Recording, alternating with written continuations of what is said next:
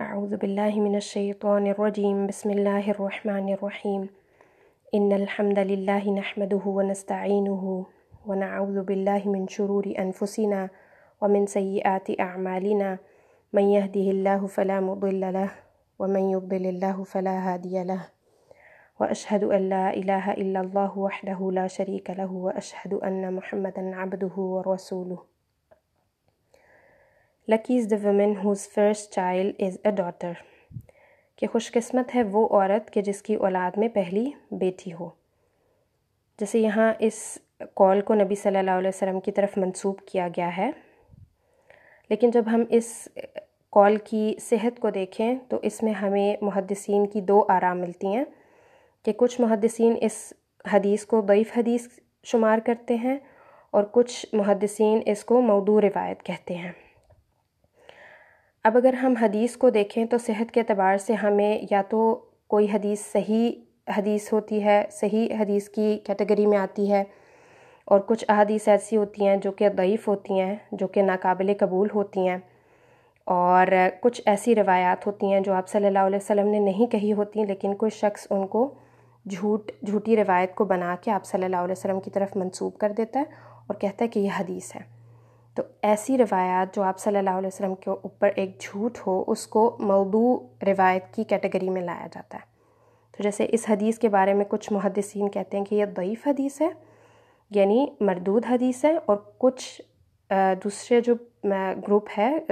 کچھ اور جو محدثین ہیں وہ اس روایت کو موضوع روایت ڈکلیئر کرتے ہیں، یعنی کہ یہ آپ صلی اللہ علیہ وسلم کی طرف ایک جھوٹ ہے. اب جو موضوع روایت ہوتی ہے اس کے لیے ایک شرط ہے کہ جب بھی اس کو بیان کیا جائے تو ساتھ میں اس کی موضوع ہونا ضرور بیان کیا جائے کہ یہ روایت جو ہے یہ کس کیٹیگری میں آ رہی ہے، یہ موضوع کی کیٹیگری میں آ رہی ہے. اور اس ایسی روایات جو کہ موضوع ہوتی ہیں ان کو بیان کرنے کا مقصد ہی یہ ہوتا ہے تاکہ عوام الناس کو پتہ چلے، لوگوں کو پتہ چلے کہ یہ جھوٹ ہے، اور صرف خبردار کرنا مقصود ہوتا ہے کہ اس کے اوپر عمل نہیں کیا جا سکتا. اب جیسے اس ایک ضعیف روایت یا موضوع روایت کے اندر ہمیں بیٹی کی پیدائش کو خوشخبری قرار دیا گیا ہے، تو اگر ہم صحیح حدیث کو دیکھیں تو ہمیں اس میں بھی خوشخبری ملتی ہے لوگوں کے لیے جو اپنی بیٹیوں کی اچھی تربیت کرتے ہیں، ان کے لیے جنت کی خوشخبری بھی ملتی ہے اور آپ صلی اللہ علیہ وسلم کا ساتھ بھی. اس میں جیسے صحیح مسلم کی روایت ہے، من عال جاریتین حتی تبلغا جاء یوم القیامت انا وہو وضم اصابعہ، کہ جس شخص نے 2 بیٹیوں کی اچھے طریقے سے تربیت کی، وہ شخص اور میں یعنی نبی صلی اللہ علیہ وسلم قیامت کے دن ایسے آئیں گے، اور آپ صلی اللہ علیہ وسلم نے اپنی انگلیوں کو جوڑ کے دکھایا کہ یعنی آپ صلی اللہ علیہ وسلم اور ایک ایسا شخص جس نے اپنی 2 بیٹیوں کی اچھے طریقے سے تربیت کی ہوگی، ان کی قربت کا کیا عالم ہوگا کہ وہ اکٹھے قیامت کے دن آئیں گے. اور اسی طرح ہمیں ایک اور روایت ملتی ہے جس کو امام البانی نے صحیح حدیث کہا ہے، من کان لہ 3 بنات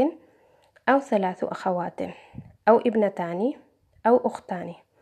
فاحسن صحبتهن واتقى الله فیہن فلہ الجنہ، کہ جس شخص کی 3 بیٹیاں ہوئیں یا 3 بہنیں ہوئیں یا 2 بیٹیاں ہوئیں یا 2 بہنیں ہوئیں، پھر انہوں نے اس کی اچھے طریقے سے تربیت کی اور اللہ تعالیٰ سے ان کے بارے میں ڈرتے رہے، تو ان کے لیے جنت ہے. اب اس حدیث میں ہمیں پتہ چلتا ہے کہ ایک شخص، اس کی ہو سکتا ہے 3 بیٹیاں ہوں یا 2 بیٹیاں ہوں، اور اس نے ان کی اچھی تربیت کی تو اس کے لیے جنت کی بشارت ہے. اور یا پھر کوئی ایسا شخص جس کے فادر کی جیسے بعض دفعہ ڈیتھ ہو جاتی ہے، تو اس صورت میں جو گھر کا بھائی ہے وہ اپنی بہنوں کی اچھے طریقے سے تربیت کرتا ہے. اب وہ 2 بہنیں بھی ہو سکتی ہیں، 3 بہنیں بھی ہو سکتی ہیں، تو جب وہ ان کی اچھے طریقے سے تربیت کرتا ہے اور اللہ تعالیٰ سے ڈرتا رہتا ہے ان کے معاملے میں، تو اس کے لیے جنت ہے. اب یہاں پہ دیکھیں، کیونکہ عورت گھر میں اپنے باپ کے ماتحت ہوتی ہے یا بھائی کے ماتحت ہوتی ہے، تو اس صورت میں وہ کمزور ہوتی ہے اس معاملے میں کہ وہ کسی کے انڈر آ رہی ہے. تو یہاں پر اس کے لیے کیا کہا گیا ہے کہ واتقوا اللہ فیہن، کہ اپنی بہنوں کے بارے میں یا اپنی بیٹیوں کے بارے میں اللہ تعالیٰ سے ڈرتا رہا، اس شرط کے ساتھ پھر اس شخص کے لیے جنت کی بشارت ہے۔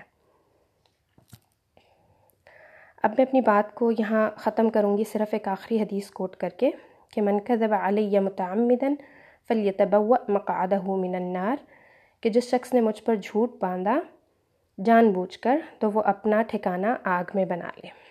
یہ نبی صلی اللہ علیہ وسلم کی ایک صحیح حدیث ہے کہ یہاں پر ہمیں اس حدیث کے اندر جو ایک چیز پتہ چل رہی ہے وہ یہ کہ جب بھی ہم آپ صلی اللہ علیہ وسلم کی طرف کسی بھی روایت کو سنتے ہیں، پڑھتے ہیں اور اس کو ہم آگے بتانا چاہتے ہیں تو اس کے لیے ہمیں اس کی صحت کا پتہ ہونا بہت ضروری ہے کہ کوئی حدیث صحیح حدیث ہے، حسن ہے، ضعیف ہے یا موضوع ہے، تاکہ جب ہم آپ صلی اللہ علیہ وسلم کے کسی بھی قول کو آگے بتانے لگیں یا خود بھی اس کے اوپر عمل کرنے لگیں تو ہمیں اس کی صحت کا پتہ ہو کہ اگر تو وہ حدیث مقبول حدیث ہے، صحیح حدیث ہے تو ہم اس کے اوپر عمل کریں، اور اگر وہ ضعیف یا موضوع روایت ہے تو پھر ہم اس کے اوپر عمل نہ کریں، کیونکہ یہاں پر جو حدیث میں بات کی گئی ہے کہ جس شخص نے مجھ پر جان بوجھ کر جھوٹ باندھا وہ اپنا ٹھکانہ آگ میں بنا لے، تو یہ ایک بہت ہی خطیر امر ہے جس کی طرف ہمیں توجہ کرنے کی ضرورت ہے۔ سبحانک اللہم و بحمدک نشہد ان لا الہ الا انت نستغفرک و نتوب الیک۔ السلام علیکم ورحمۃ اللہ وبرکاتہ۔